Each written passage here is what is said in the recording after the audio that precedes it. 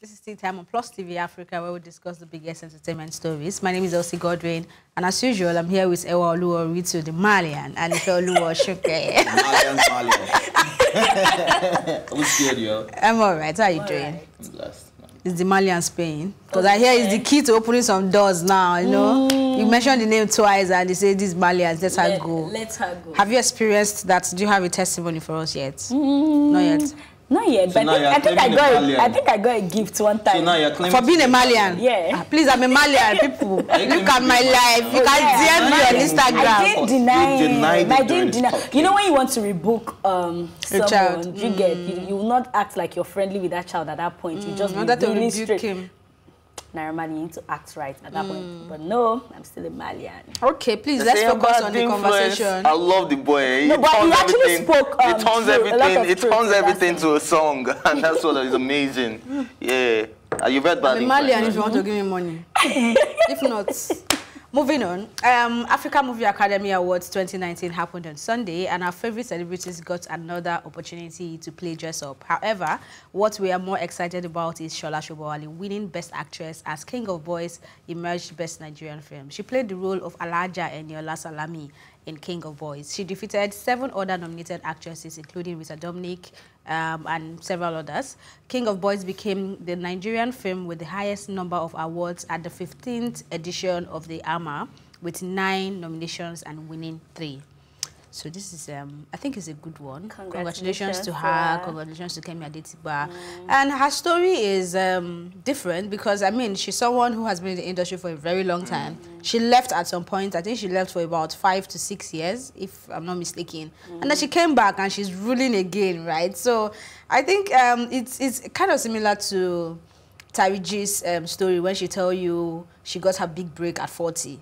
And she was saying something about people telling her that she's too old for the industry, nobody's going to pay attention to her, and now she's winning awards and getting the Oscars and all that. So I'm not saying they're exactly the same, but that story came to mind when I saw the rejoicing for the night. It was just good. It felt good. Did Taraji get into the industry when she was 40, or she went on a break and then she came back? No, she didn't go on a break. Like, she did start pretty early. Break. Yeah, she got her big she didn't start very early also. Then the stories are totally different because Shola Sobowale has been there. Well, she went away at some point and then she came back.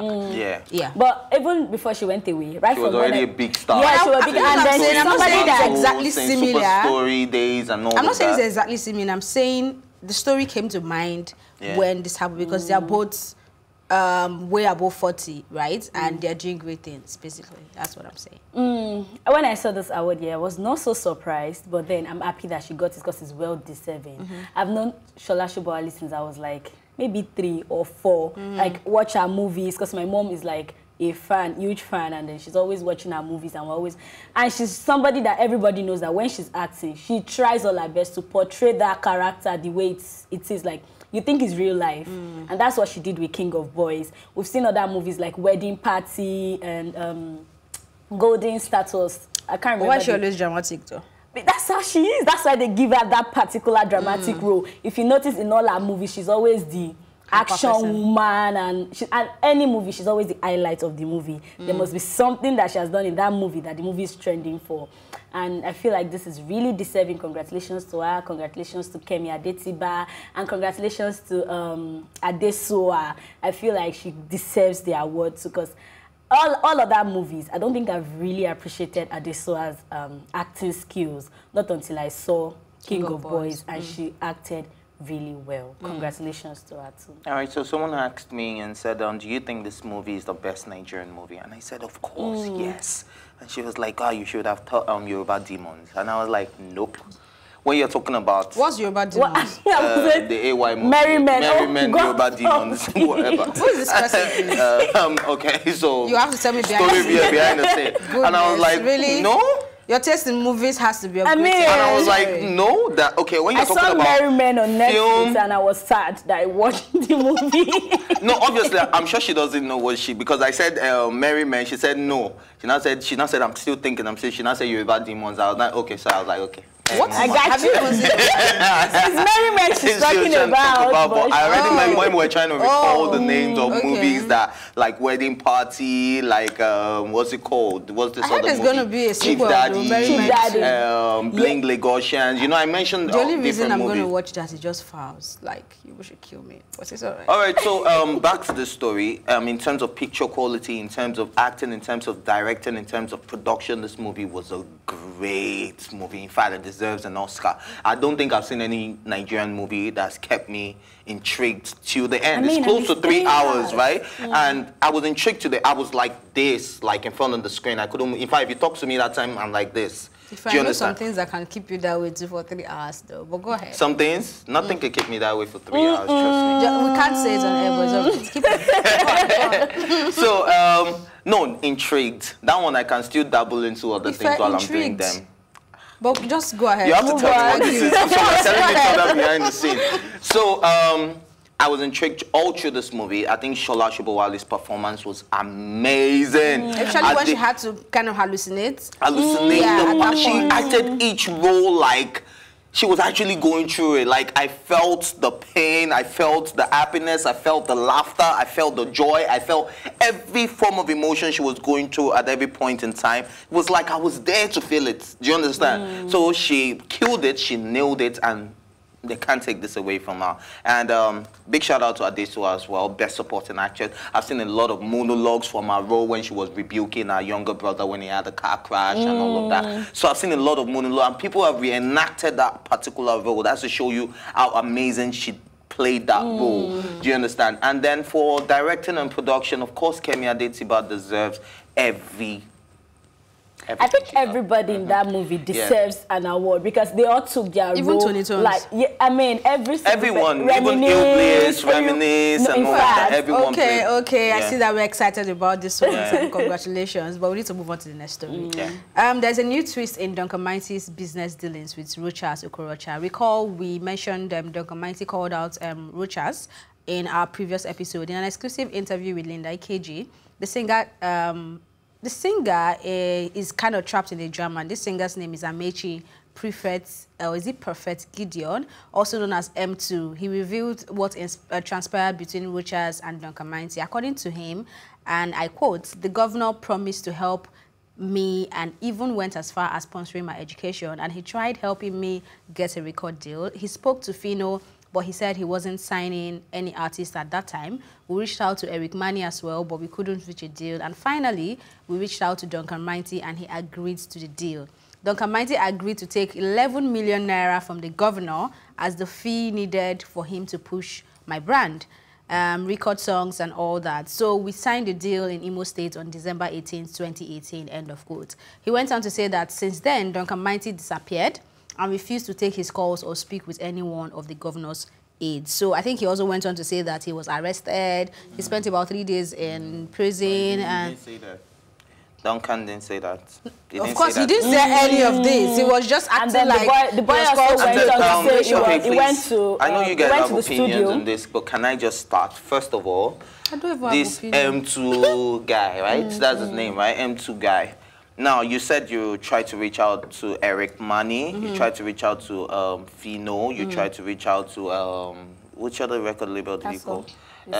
That's just the two you mentioned. No, I think they're about 3. They're about 3 now, you're talking about people that own actual record labels and people that are actually very relevant in the music industry. Now, Duncan Mighty does not own a record label. No, but he said what he did was to promote Has Duncan Mighty promoted himself? That's the first question. No, you can't say Duncan Mighty is not Fake Love, after Fake Love, what happened? No, it's a case of looking at the music industry from the eyes of Lagos. Trust me, Duncan Mighty is huge. That side. And we're talking about things that happen in Port Harcourt, Imo State. And I feel like when it comes to promoting and pushing somebody, you might not be there already, but you might have the connects that can help that person. Maybe that's what they went for. Yeah, true. Maybe so they settled for less. So I. Wow.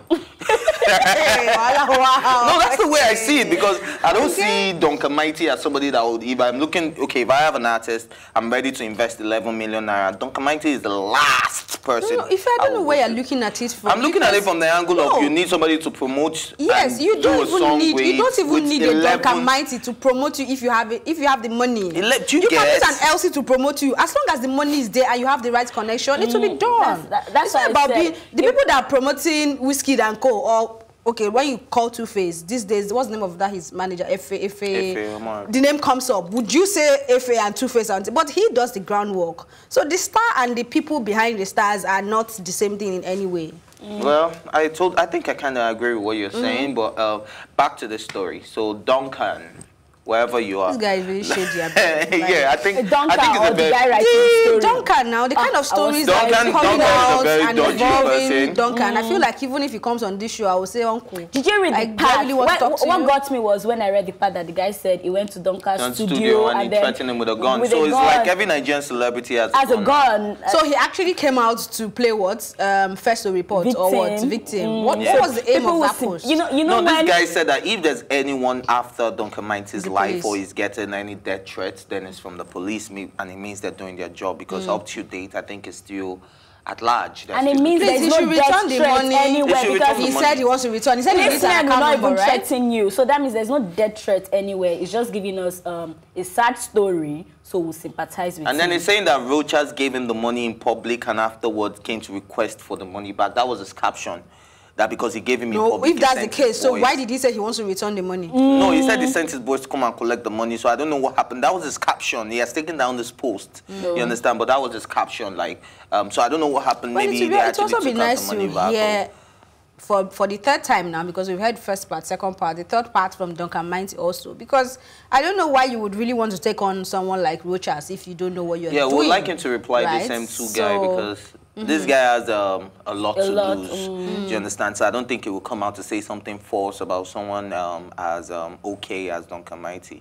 I don't want to use the word big. Sorry, Duncan. But I don't think he would want to say something false about him. So this guy, I'm not saying he's saying the truth, because there are three sides to the story. My side, your side, and the truth. So this one we're is waiting 4 sides to know now, the because truth. Rochas has to tell us. I don't think Rochas to get involved. No, I'm telling you how many sides we have. It's 4 sides on this type. Yeah. Okay. So basically, that's my opinion. I really don't have an opinion on this. I just feel like Duncan. I'm not saying the guy is saying the truth, like first said, but I feel Duncan just came to play the bigger one here, and then to get people's he came to play the victim, basically. And that's what I'm saying. Like, you know, because he's already known, he knows the attention will be on him, and people want to like support him based on the fan base and the love, whatever. I think that's why he came. Let me put it out there. So if anything is even coming, and maybe this guy was already planning to tell this story, and somehow he knows about it, and that's why he brought all that out. But he needs to calm down, sort all this out. All right, it's time for a quick break, but when we return, we'll have time to discuss more stories. We'll be right back.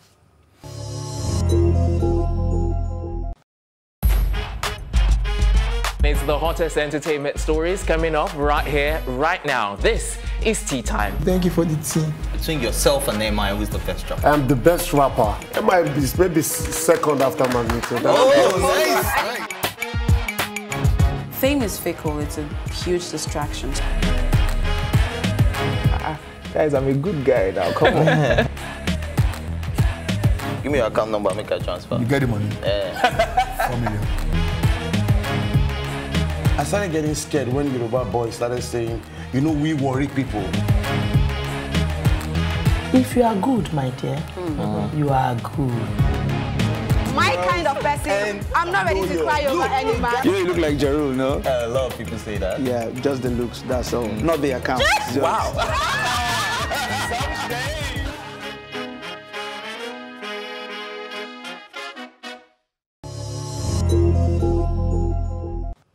Welcome back. I mean, the best couple in the industry, that's how I used to call them, John Legend and his wife. The wife revealed the romantic reasons why John Legend decided to miss his flight. And So romantic. I mean, the little things just matter. Right? I mean, life can be so hard, and then being a mom and a wife is like a serious responsibility. That's how I see it, though. It's a serious responsibility, and then to know that you're not in it alone is something very encouraging that would even push you to do more in your marriage and being a mother to your kids. It's not just easy. You know, a lot of men would just leave their wife at home and think phone calls going to make money and video. now. You know, It's phone money calls I'm making or the money video for you. calls is enough. But you know, people should realize that your presence actually matters a lot in relationship, marriage, and whatever it is. Especially when you go out of your way to do it. To do it, yeah. Knowing that you're very busy, you have an event to catch up with, but you still have me in mind. And then he took his least favorite flight. I mean, that's so sweet. You know, when I first saw the story, I was like, yo, big deal. Then I realized that not many of us are left, so obviously you have to you have to celebrate the few good guys left, because when I saw it, I was like, yo, that's something I would do, so why are you guys celebrating that? You get me? Like, just a few of us don't worry, don't worry, we don't have to argue this. Just a few of us are left, just a few good guys are left. So a lot of people will see this as a big deal, but to someone like me, it's like, yo, that's something you're supposed to do. You should take that step for your wife, for your woman. She hasn't been herself lately. If I do know what's going on through my head right now, come by road. If first boy is saying, I'm going to make money. What the hell No, is that's wrong not with true. you? I'm a hopeless romantic, in case you don't know, or in case you haven't noticed. I'm a hopeless romantic, and it's something. Wait, I was not going to say anything, but since you kept on going on and going on and going on, when you're going to buy your lunch or when you're sending people to get lunch for you, we know, like, the whole office kind of knows when you're doing things. That's kind of person you are. So I feel like if you've gone out of your way to even send breakfast or flour, even if it's ugu to a girl in this office, we would have known by now. But there's no girl in this office that I'm saying outside, like if you're collaborating with people who do these surprises and all that to get... Oh, no, I'm dating a celebrity and she likes a life private, so... That church girl is a celebrity. What church girl? The celebrity girlfriend. Yeah, she's a celebrity. But that's not the point. So are you saying celebrities or whatever you want to call them, they don't need you to... No, she doesn't want me to talk about her private life, so that's why you won't be there when I'm sending flowers. That's why you won't be there when I'm sending breakfast. That's why you won't be there when I'm sending... Yeah. You don't need to tell me her name. I just need to see you doing it. Like, you don't need to see me doing it because I'm not. The only person that needs to see me do it is my darling, and she sees me do it, and that's all that matters. Moving on from this relationship lie to the next one, break the relationship up. Do not wait for them to be single. This is coming from Leo da Silva. He said, and I quote, "Don't wait till they are single. Scatter the relationship. Remember, if it can be scattered, it is not meant to be." Just advising the young ones, radicalism brings results faster. End of quote. I second this. Yes. Wait, he will contradict himself now. Continue. I second this in the sense that he said, if it can be broken, then it's not meant to be. So a girl can't chase me away with, I have a boyfriend. That line don't work on me anymore. Do you understand? Yeah, I have a fiance. Nah, until you guys walk down the aisle, then you're still very, very, very much single and very open to any relationship. So if I'm able to win your heart over, then that relationship is not meant to be. So that's why I'm going to second this. At first, I was thinking, what type of radical movement is that? But when I saw that, if you can break it up, then it's not meant to be. But if it's a solid relationship, no matter how hard I try, she would never agree, right? But if you can still fall for me after you've told me you have a boyfriend, then come on. Are you really in a relationship? So would you encourage us to, me and Ewa, so if we see a guy that we like and it's in a relationship, would you encourage us to make sure we break? Well, in this part of the world, women don't believe in taking the bold step of approaching a man. No, but let's say we are ready.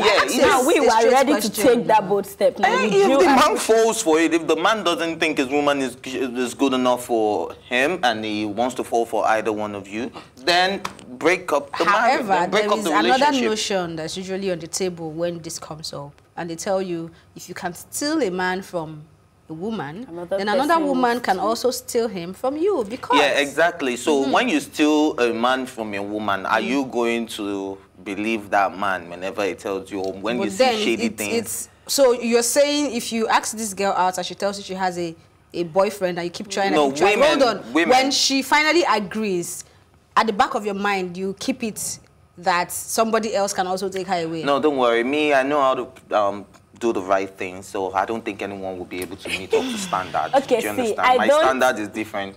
I don't exactly agree with the scatter the relationship thing, but I feel like there should be an opportunity, even if you're in a relationship, to be honest, I feel like you should have this slight opportunity for other people to prove themselves. Because at the end of the day, no, I'm serious, at the end of the day, you will not go and marry someone you're not supposed to marry. Because maybe you get married to your boyfriend and the love of your life is hanging there. Do you get? So I feel not like scatter the relationship, but if that person feels that you have something more to offer and you're probably the perfect person for that person, I mean, anything can happen. No, So basically, just be the loyal side chick. no, I'm not. No, you don't have to start dating the person now. I mean, why would I even want to date you when you're dating somebody else? Until Or the person bestie. is done and clear, you don't have to be Bestie besties. Tiwa and Wizzy. You really don't even have to be besties. Now you cannot Okay. talk. He's choking on the bestie Tiwa and Wizkid. No, I'm not joking on that. I just think it's a very old joke, so.